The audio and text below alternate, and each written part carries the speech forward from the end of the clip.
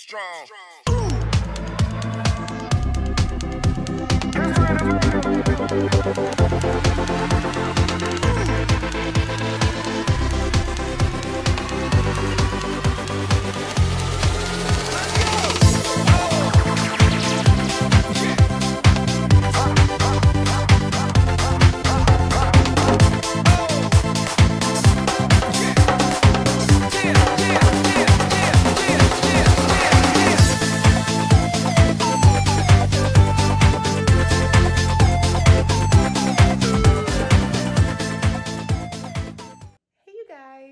Welcome back to my channel, Holistic Beauty RN. If you're new here, welcome. And if you're an oldie buddy goodie, welcome back. So in today's video, if you haven't already gathered by the title, I will be demonstrating how to perform a Pap smear. And just so you know, it's not on a real person, but on my gynecological model here. This model I got off of Amazon. So basically it's just a female lower half or vaginal model so that you can see on the inside. It opens up is the cervix and some other female structures here, the vaginal canals. And then of course it closes to reveal the vaginal opening. So I've got my gynecological model here that I just got from Amazon, and then my speculum, which is going to be the star of the show as I demonstrate how to insert that to perform a proper Pap smear. So if you're interested in watching this video and learning a thing or two, stay tuned. And just as a disclaimer, this video is just for educational purposes only. I highly recommend that the best way to get experience and to get the most accurate, up-to-date, step-by-step experience is by working under the direction and training of a licensed medical provider, such as a medical doctor, nurse practitioner, physician assistant, your clinical instructor, university instructor, etc. That is the best way. This video is just for learning and demonstration purposes only, okay? So I hope you guys enjoy this video, and let's get into it. Here's the model here. Got this model. Just open it. You see the cervix back there. This is the vaginal lining here. So when it's closed, it would be how it looks in real life with the woman, and that's the vaginal opening. So you would always tell your patient what you're about to do. Don't just go in there gung-ho. You always want to let them know what's going on so that they're going to know what to expect and not be caught off guard like, whoa. Okay, so in this instant, telling them, hey, you know, I'm getting ready to perform the Pap smear. You can kind of show them the tool that you're using. This is a speculum. This is what I'm going to use to insert into the vagina. Especially, it's good to be very informative and educational during this process, especially if it's their first time, they don't know what to expect. So it could be, you know, kind of a scary experience. You know, they're already in a very vulnerable position, you know, where they've got their goods all exposed to you and you're seeing every little nook and cranny, you know, of their woman parts. So it is very crucial to be educational, calming, relaxing, you know, not to seem, you know, in any way try not to offend them, you know, especially if there's maybe anything abnormal you might notice, like an odor or something. You don't want to put that out there or let that reflect in your interaction with them, because that may become offsetting or off-putting to the patient, and now you've got a patient who is uncomfortable even more so, and they definitely don't want to go through the procedure with you. So you definitely want to educate them as far as what's going on.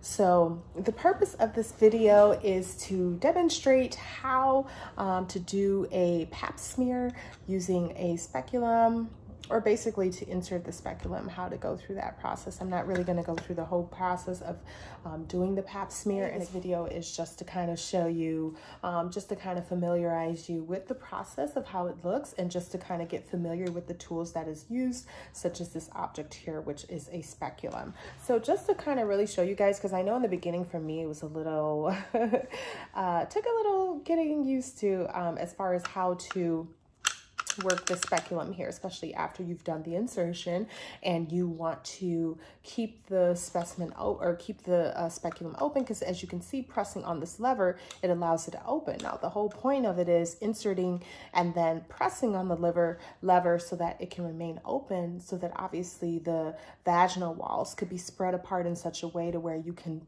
see and examine the cervix, which is all the way down on the inside. Especially, you know, you have your light ready. The speculum luckily has a tab. I don't know if you can see it, this red tab here. Can't see it. There you go. That little red tab there that I'm flicking, it has a tab where if I pull it out, it'll light up. So that's very convenient, these type of speculums. I'm not going to pull it out now because I kind of want to conserve and save, you know, the life of this object here. So I'm not going to pull it out, but typically, you know, once you insert and you maneuver this to keep it open, you would essentially then pull out the tab to light it up so that you can see the area of the cervix where you will be examining or collecting your sample for a Pap smear or gonorrhea chlamydia test. So basically to show you how to use the speculum. So as you see here, it has this lever, as I've mentioned. So you'll push that. You hear how it clicks. So you just push it. The more you push it forward, it'll click on one of these and open it up wider essentially. Now, typically I will push it to where it goes on the second one. So where you heard 2 clicks, because obviously the wider you go, or, you know, the further you push this, it's going to open it up wider. That could create a lot of discomfort for some women, especially if their walls are a little tighter. So you really want to be careful with doing that, not to do it so quickly in a sense to where there's immediate discomfort. And then now you have a patient who is possibly in pain because of that. So if that accidentally happens, because I know this kind of takes some getting used to, the quickest way to use, especially if you're using these type of speculums, the brand of this is an ER speculum. I don't know. That's the brand, ER speculum. So I don't know what other brands they would come in, but if you're using this particular type of speculum to release the click, especially if you've accidentally went too far and it's causing discomfort in any way, you would just press on the lever and at the same time raise this white part, and now it brings the lever out. So you see what you've done is you've unlocked it essentially. So you've raised the white part while keeping a hold on this so that it's not going all over the place. But again, we're not going to do that until the speculum is actually inserted into the vagina. So before then, it would just be closed completely like so, because obviously if it's too high, you can't insert it in this position. It would have to be closed completely for you to insert it, because that would be impossible to get it into her vagina if it's already open like that. So you want to make sure it's closed all the way. And then when you take it out of the package, it's going to be closed all the way anyway. So this is our model here. Here is our vagina. Like I said, you want to really walk them through. This is the vagina, this is the anus. Let's make sure that we're going for the right hole here. If we remember from our anatomy class, or women, you know, we are women. So, you know, we would know the difference, let's hope. So yeah, this is how we would do it. Of course, this would be a real life person in this instance, but obviously for the sake of this video, we're not going to use a real life person. We're going to use a demonstration model as I have here. So then we have our object here. Like I said, going to talk them through, especially if it's their first time, what you're doing. So you essentially have them spread their legs, tell them, you know, what you're doing, and then right at the point of insertion, let them know. And at this point too, I forgot to mention, you would have already lubed the speculum because, you know, it is dry. So you want to make sure it's lubricated with some, you know, sterile lubricating jelly, medical jelly, so that it'll make insertion a lot easier and more comfortable. So once you've done that, then you would tell them and guide them through such and such. I'm getting ready to insert the speculum. It might be a little cold and uncomfortable initially because of the jelly and because I'm going in. Let me know if there's any discomfort as I'm doing so, and you would slowly do so. You're not going to jam it in there because obviously that's going to be painful. So you're just going to slowly go in, and you're always going to go in at an angle. You know, you're not going to go in at a 90-degree angle, but rather you're going to go in turned. So that would be, just think of a lateral side, or if that makes sense, I don't know, you're going to have it turned, but it's still going to be 90 degree because that's obviously the angle of the speculum. You can't change that. But like I said, instead of holding it upright during insertion, you're going to hold it on your side. You're going to twist your arm and hold it on the side during insertion. So you're just going in just to kind of show you it's on the side. It's not going to be upright, but rather on the side when you go in. And then you're just going to insert it into the vagina. And then once you get in enough, then you would turn it. You've got in there on our turned angle. Then I would say about halfway through insertion, you would turn it upright. And now you would have the speculum upright, inserted further into the vagina. And then at this point, let them know, okay, I'm going to open up the speculum a little bit. Let me know if there's any discomfort. I will do this slowly so that it's not painful. And then you open it. I usually open it till I hear about 2 clicks. Essentially, you'll be able to see the cervix. And you see that little hole there?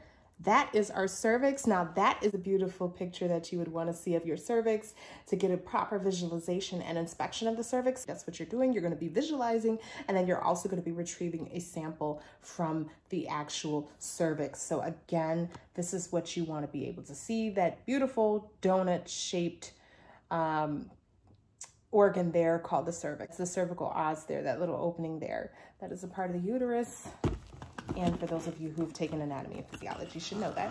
So at this point, you would have inserted, if you're collecting a specimen for like a Pap smear or for the gonorrhea chlamydia test, you would have had your swab and insert through the opening. So the thing I love about these speculums, it's so convenient because it has that opening where you can see, and then also the opening, it serves the purpose as inserting, meant for inserting the swab through there so that you can swirl and gather your specimen for your Pap smear easily and efficiently, and then remove that. And then once you're taking out, once you're done with everything, you would let them know, okay, I'm going to go ahead and remove the speculum, just relax. But before you do so, you want to definitely unclamp it so that it can be closed, and you would just use a twisting motion to remove it out, and you have completed your Pap smear.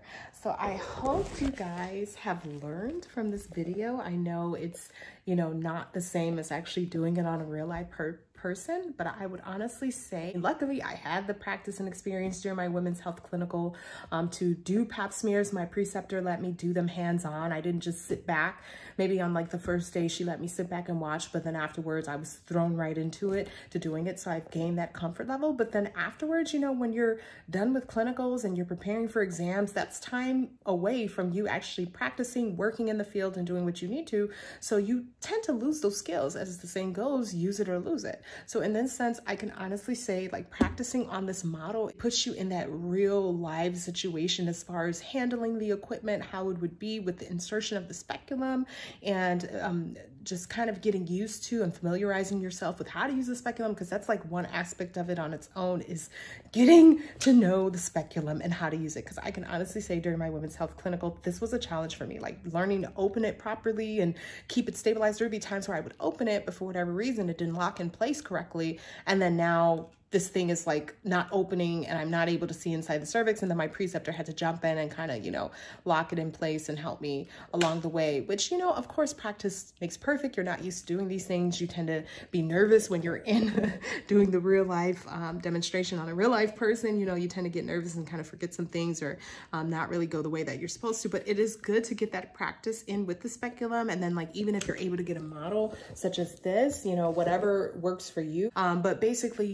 just really having, the tools that you need to practice would put you in a position to where, if you're taking a certain amount of time off from actually being in the field because you're studying for tests or didn't get a job. I know there's a lot of nurse practitioners, who have not found jobs yet because of the job market with COVID. Everything is just kind of slowing down and there's not enough jobs out there. So for whatever the reason, if you're not able to really get that practice in, I would suggest doing things like this hands-on so that you get that practice, you become familiar with the objects and the tools needed to do it. And essentially, when you're working in the field, working on a real life person, you feel more comfortable because you've had that practice and you've been able to, just kind of develop those key aspects of using, a speculum, of getting comfortable with talking with the patient during the process. That could be another, learning curve, learning how to talk through, because some, patients are uncomfortable. You have to make them comfortable. You can't just sit there silent and just do it and they're not knowing what to expect. And now it's like very uncomfortable for them and for you at the same time. So just kind of getting used to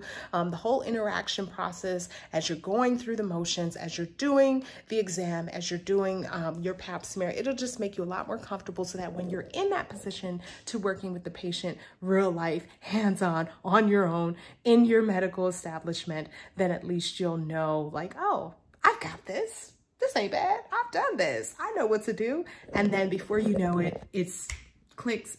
It's just so easy. It becomes second nature to you. Be sure to like this video, give it a thumbs up, subscribe to my channel if you haven't already, because there will be more videos like this to come, especially if you guys ask for it. I'll give you what you asked for.